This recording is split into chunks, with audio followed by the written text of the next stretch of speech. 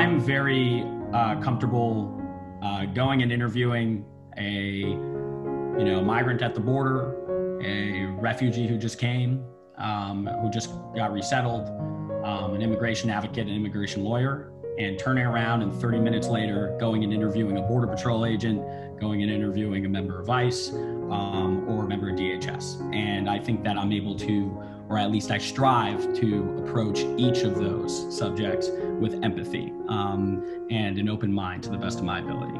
I think that's something that was groomed in this city.